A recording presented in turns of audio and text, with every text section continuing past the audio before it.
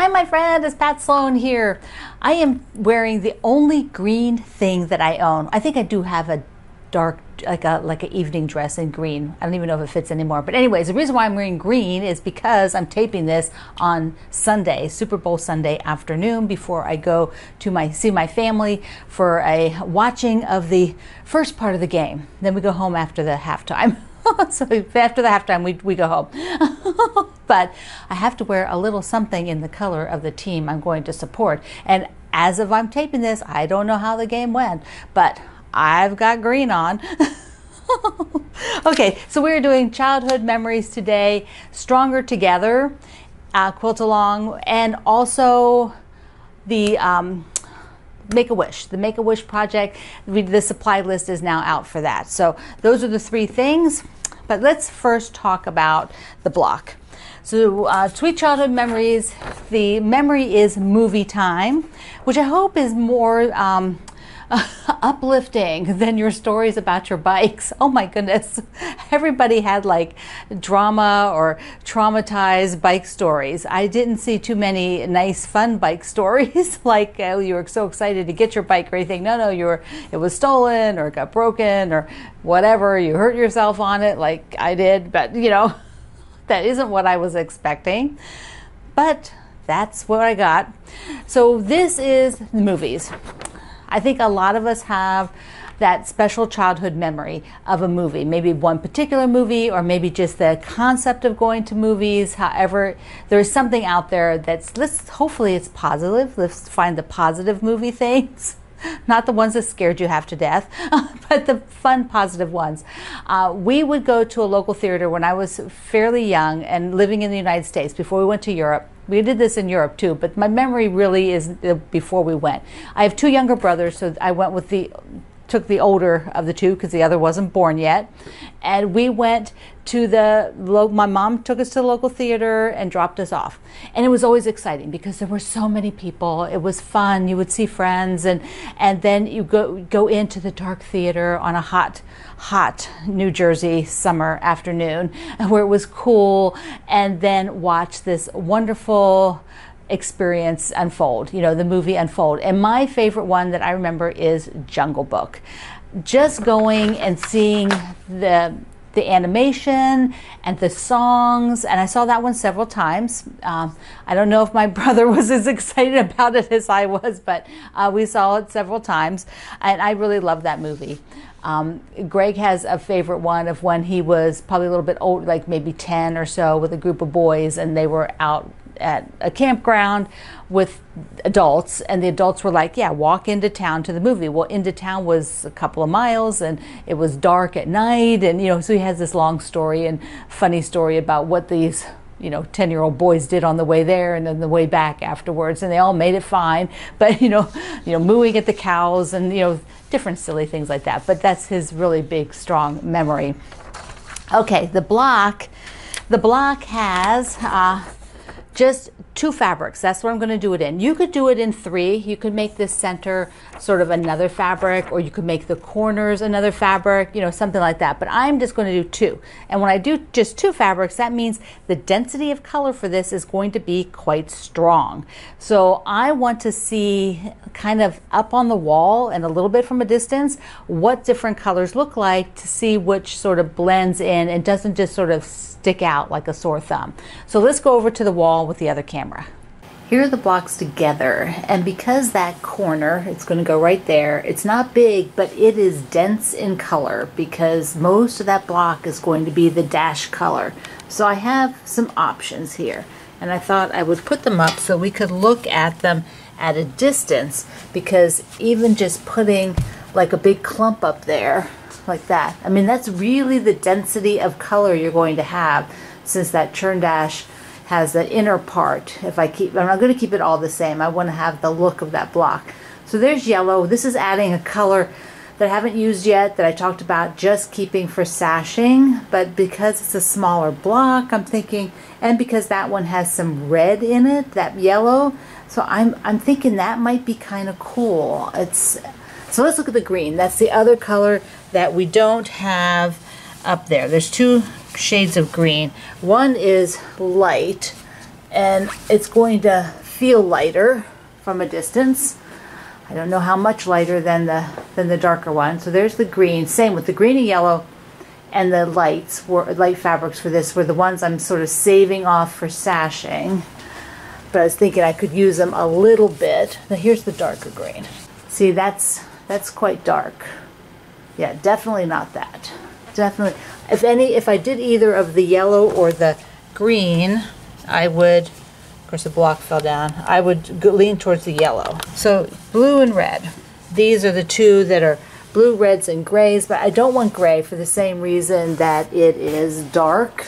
You know, there is a light gray, but I wasn't feeling the light gray to even try it. So there's the blue, which I'm loving. I'm loving the blue, but let's see what the red looks like. Okay, I have to pin the red. All right. There's also peach, which is like over here, and down here, this peach, but there's not a lot of peach in the line, so I'm sort of saving it off in case I want it for another block. Okay, that's also pretty heavy. The red reads heavy. So I'm leaning towards the blue or the yellow. I'm thinking blue. So I don't know if that did it for you, but for me it really helped me see that adding in like if I add in like a green or a yellow block, then I must probably add in pretty heavy green or yellow in two other places, because our eye likes things in odd numbers, 3, 5, 7. So working with this quilt, you know, maybe 3, but I think I'm still going to save them off for the sashing, and I will work with the blue. So I'm going to go with this blue. Now I did have some choices for background. Originally I kind of pulled this one, but I think it just dulls down the blue. I think this is a heavier density dot, and I think it just dulls that down. It doesn't look as crisp and fresh, and so I think I'm going to go with this. And that fabric is used in the previous block right below it, but not very much, and it doesn't really stick out in that one, so I'm okay with that. I'm going to use those two.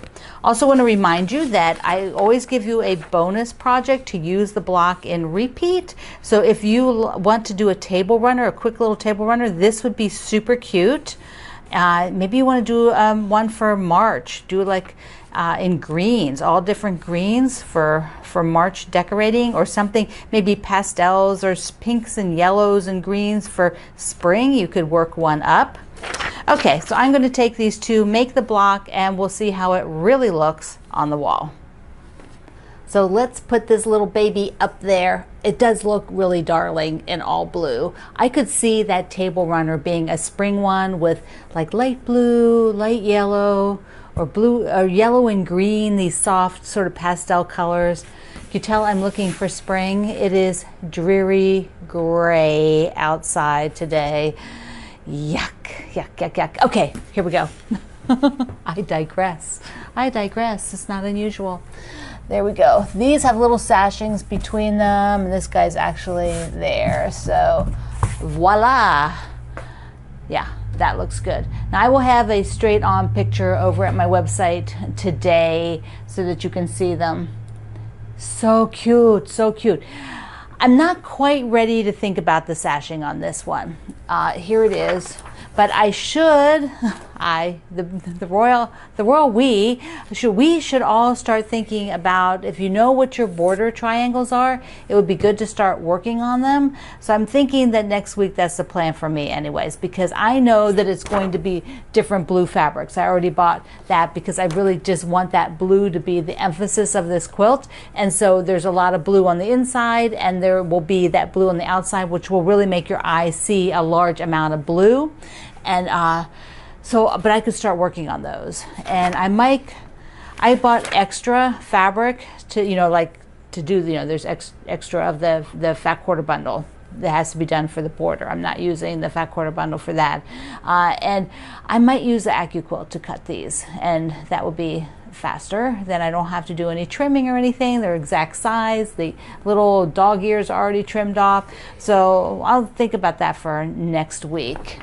All right, we are now going to do, before we do Stronger Together, let's look at the Bountiful for the Make-A-Wish. So Make-A-Wish is another charity that I work with, the Fat Quarter Shop. They host a sew-along every year for quite a few years now, and I have been making a version, and mine will go up for auction at the end, which will raise additional money for Make-A-Wish. And Make-A-Wish is to grant wishes to children with really who are very ill. They have a big wish, and then these are granted, and they get to do that. And it's a very local thing, so the Make-A-Wish works with a local group, and this is run by the Fat Quarter Shop, so it is done by them in Texas. It is that branch or that local area that it's done in, so that Kimberly and her husband Kevin and some of their staff can sometimes go to the presentation and meet the child and their family. Not always, I think that varies, but they can.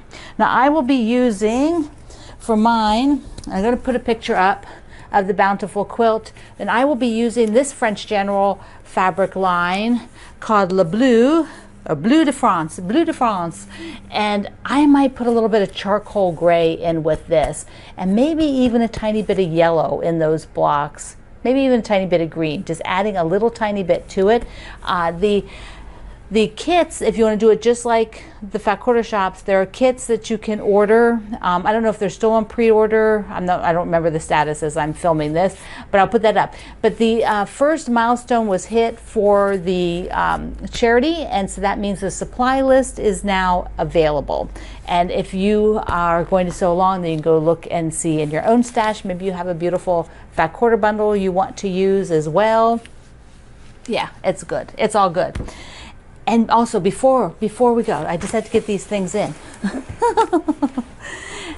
This is the last day for the $30 off the yellow Aliso iron. So it's the last day, end of the day, Eastern Standard Time, my time zone, East Coast time zone. So if you want one, be sure you get it. We're going to do Stronger Together, and I'm doing the slow version of this because, well, I'll tell you. Let's go back to the other side. Stronger Together is a fundraising quilt-along for the United Negro College Fund for Black History Month, and the Fat Quarter Shop is running this. Michelle Ramsey designed this awesome quilt. I'll put a picture up. So she designed this amazing quilt, and I just love it. It is so clever. It is like a puzzle, but it's really simple shapes. You're dealing with basically almost all rectangles after you've done the stars, which are just a few half square triangles. So it is super clever. For the first 3 months, for the first 3 weeks of the month, she celebrates a person in history. And so this week, this is the 3rd week, it is Charles Young, and he is somebody whose family was born into slavery here in the U.S., and then his father was in the Civil War, which then gained him his freedom. And so Charles went on to do a lot of things. He was in the military, and then he went on to be in the National Park Service out in the sequoias. And so she gives you a little bit of history about him, and I'd love to go read more about him. He sounds like a mover and a shaker of a person. He did a lot. So this project is done basically in rows, which is really cool. I did the first 2 rows. Let me show you again. And I am going to do this a little bit slower version of this because I just can't, I'm just not being able to fit in as much to get it all done in 1 month. So here are my rows for the top. Yeah, top 2. So now I will be cutting this week for the 3rd row. And let me just show you down here. For the fabrics, for the 3rd row, there is a peach, which goes out here. And then I already have the bottom half of this unit because it is this great diamond. Or yeah, so it's like a diamond. And I already have the bottom half of the pink cut because of this row. I just did them at the same time. And so what I will do is for the peach and then the lighter pink, because the peach is here and the lighter pink is there, I will cut all of it, you know, for both halves. And then there is the chain part, which is this fabric here. When you cut it up, it's hard to tell what it looks like originally, but that's it. And then there's the navy, of course, because we still have navy, and I already have that star unit done from week 1. So this is week 3.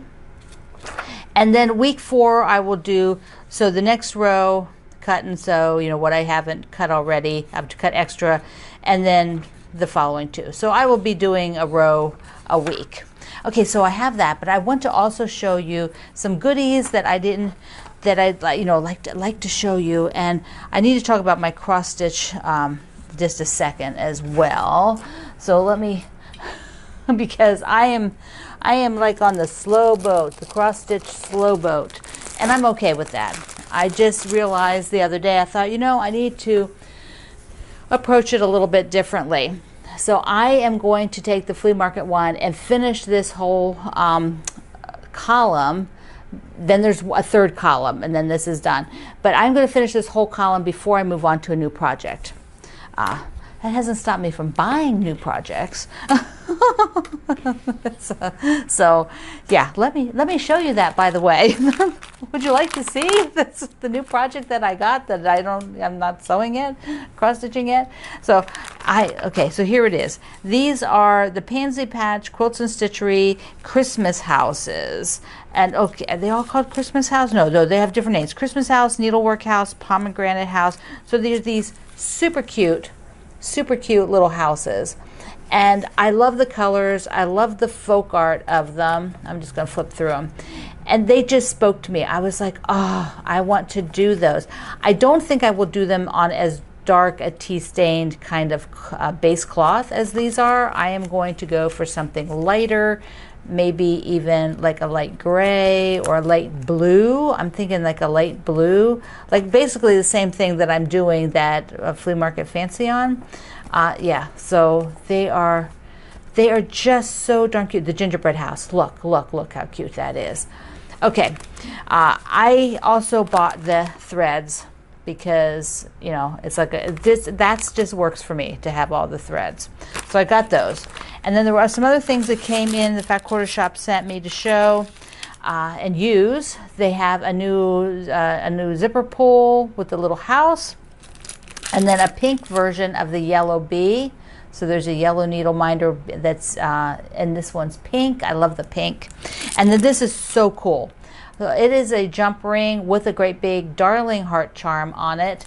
And so there you can see how you can put your floss bitty things on the back. And I am excited about that because I kind of like that whole concept. And this is super cute. Now I want to show you, last thing is a little collection. This is the January Ruby Society. They send you the collection with a pattern. So I love the pattern. And it is one where you do one fabric and a background, one of the pieces of fabric in the background for the block. I think that's a great concept. Let me show you the fabrics because they are really, I would love to just sew them up. They feel like they would have been perfect in my January decorating. So, you know, these blues.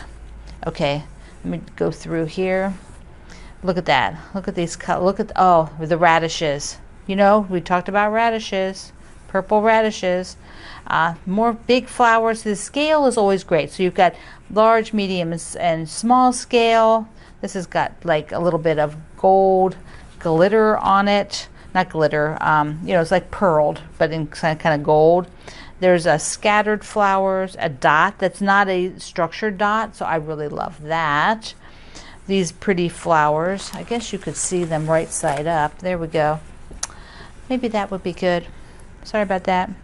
And tulips, and this sort of wave, and a mountain, so kind of like a mountain across, very structured. So this is the pattern, and they send you a spool of thread in the club, and I believe this is a quarterly club. Yeah, it's a quarterly club, so super cool. All right, my friend. Everything, all the things here on Wednesday.